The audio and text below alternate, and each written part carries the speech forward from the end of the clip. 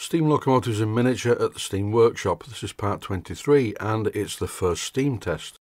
You will notice that the engine's gone off my bench and it's now on the special stands at the Steam Workshop, which are ideal for transporting steam locomotives from the workshop to the outside to test them.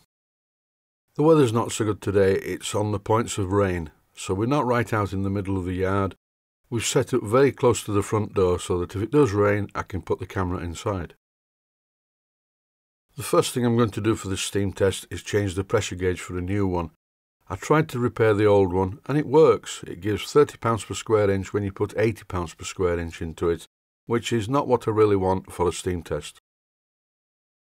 It's time to build the fire up and light it. I'm using charcoal soaked in paraffin. You can use small pieces of wood for lighting the fire, but it still needs to be soaked in some sort of combustible liquid. At this stage I'd just like to say, whatever you do, do not use gasoline, or as we call it in England, petrol. Paraffin or kerosene is ideal.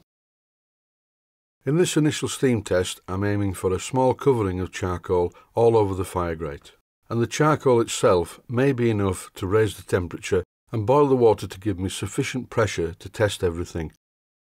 What I'm not going to do is fill the firebox up right to the top and get a raging inferno in there, because don't forget, this engine is not fitted with a hand pump. The last shovelful of this charcoal and paraffin mixture is lit. As you can see, it's burning quite merrily on the shovel.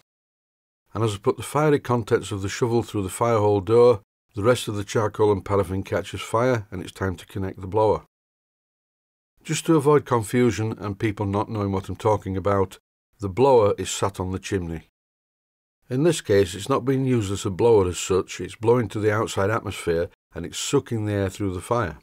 Normally after lighting the fire I leave the firehole door open for about half a minute just to make sure everything's lit, and then I shut the firehole door. If you leave the firehole door open all the time this is no good, because most of the air will be sucked in across the top of the fire.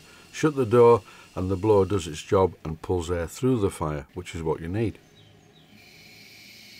With around £40 per square inch showing on the gauge, it's time to remove the electric blower and open the valve on the steam blower, which is on the turret.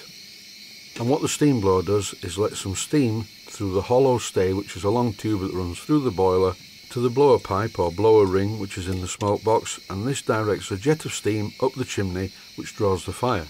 All very clever. I've put a small amount of coal on the fire and now it's time to open the regulator and see what happens. The drain cocks are open and the engine's away. Well, it was. Now it won't go at all, and what's happening is, the blower's stopped working too. This is most curious. I've got a good idea what it is. I'll go into that in more detail later, but for the moment I have a situation.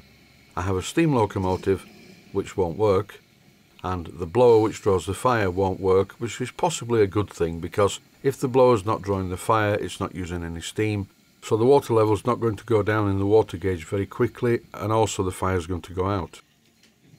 You can clearly see in this clip, because the steam blower isn't working, I'm having to refit the electric blower to the chimney because the pressure is dropping. Sometimes you have to do this if you make a mess of firing your steam locomotive. If the pressure gets down to about 10 psi, that's not enough pressure to make the steam blower work properly. So anyway, I've put the electric blower back on and I'm testing the safety valves. And well, they're sort of working. One works better than the other, but that's not a massive problem. Currently it's showing £40 per square inch on the gauge, and I think it's time to test the injector. First of all, I'm checking that we have a steam feed. This is not the way to do it. You never open the steam valve first. You need to open the water valve first, which lets water through to the injector in order to cool it so that some condensation of the steam can take place. And as it turned out, the injector system on this engine doesn't work. It doesn't put water into the boiler. If the injector is too hot, or if the water supply from the side tanks to the injector is too warm, it won't work. In this system, the injector takes water from a tank behind the engine. The injector feed is not taken from the side tanks. You can see it clearly in this clip.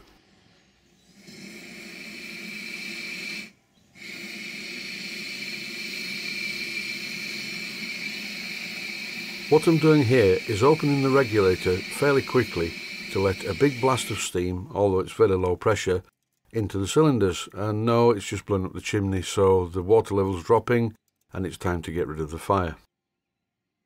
And as you can see here, because of the lack of any draft going up the chimney, the fire's gone out anyway.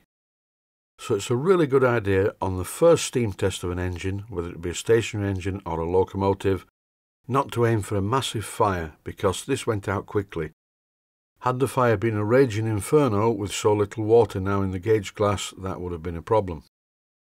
Back in the workshop now, and this is the blower ring. You can clearly see in this clip the 3 holes in the pipe where the jets of steam come from. And these 3 small holes were fully blocked. All I did to clear it was heat up the entire assembly with the blowtorch, and that cleared the holes. So I wonder why it got blocked up. This is getting to be a bit of a puzzle. And why won't the engine go? It runs perfectly well under compressed air, it runs very well indeed, and it runs up and down the bench very freely, as you can see here. I think I know what the problem is. Thanks for watching, and I hope you found it useful. No, I'm still here. As this engine doesn't have a blowdown valve, and furthermore it's been stood idle for maybe 20 years or more, my guess is that there's quite a lot of residue in the boiler, and it's sat there for quite a few years. That is, until I filled the boiler with water and left it for a few days. So once I started to boil the water, all of this residue must have been sat on top of the water. So as soon as I turned the blower valve, the steam, complete with this residue, because the boiler is priming and it's like a bit of a water spout, went down the pipe and blocked up the blower. Similarly, as I opened the regulator, the steam with badly contaminated water entered the steam chests, and this boiler residue got underneath the slide valves on their seats, which in turn allowed the steam to go straight to the exhaust. I have seen this before, it's fairly common. The clue was in what was happening when the steam went up the chimney. It wasn't just steam that went up the chimney, it was water, which showed me that the boiler was priming very badly, which is usually due to contamination in the water. So how did I fix it? Well, I ran the engine up and down the bench by hand quite a lot of times. Then I connected a compressed air supply to the engine and ran the engine up and down the bench quite a lot of times. And very slowly some power started to develop, and then all of a sudden the engine had full power and nearly ran off the bench. So once I got this full power back, I put it on the rolling road, and here it is running. And it's running well. What I intend to do is to fit a blowdown valve. After I made the last video, I was told by a couple of viewers that there was some water leaking from behind the rear wheel. Oh, I didn't know that. That was sarcasm. I only saw it when it was happening, and then I saw it when I edited the video, which took about an hour. Then I saw it when I was voicing over the video, which took about 2 hours. But thanks anyway for pointing it out. I don't have all the answers, but I know what that was. At some stage of its life, this engine must have had a hand pump, and there was a third clack. This is fitted into a bush in the boiler, low down on the left hand side, where the water was coming from. But as I'm going to fit a proper blowdown valve into this bush in the boiler, I felt that I didn't need to mention it until I actually fit the blowdown valve. I've just been adjusting the mechanical lubricator because it kept sticking. Now it's not sticking, it's going all the way around. How do you do that? Well, the spring on one of the pawls was a bit weak, so I shortened it, and now the pawl puts a bit more pressure on the ratchet wheel and it works fine. Because of my accent, I will put the words on screen so you know what they are. The adjustment of these ratchet type mechanical lubricators is a bit of a black art. You have to adjust the lock nuts to put just enough pressure on the arm that goes back and forth and operates the lubricator. Too much pressure and it won't work, too little pressure and it won't work either. But it's working fine now. This is what's left of the coal that I took out of the firebox. And this is the fire grate from within the firebox. Normally when running a miniature steam locomotive and you drop the fire, all you normally see is ash and clinker. But this is largely unburnt coal with a bit of charcoal, because the fire, in this case, was not fully lit, and it was a good thing. This is the injector that didn't work, so I'm going to treat the engine to a brand new one, I think. I neglected to mention or demonstrate the fact that the original whistle that was fitted to the engine was terrible. It just made a wheezy sort of noise, so I found this one that was in a drawer at the steam workshop. I made a fitting for this because you can't just have the whistle dangling loose, and you can see clearly how the fitting fixes to the frames with a longer bolt.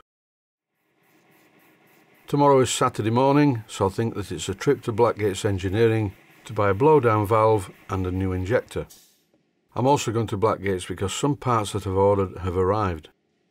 And I'd like to take this opportunity to thank the kind viewers who sent me Blackgates gift vouchers.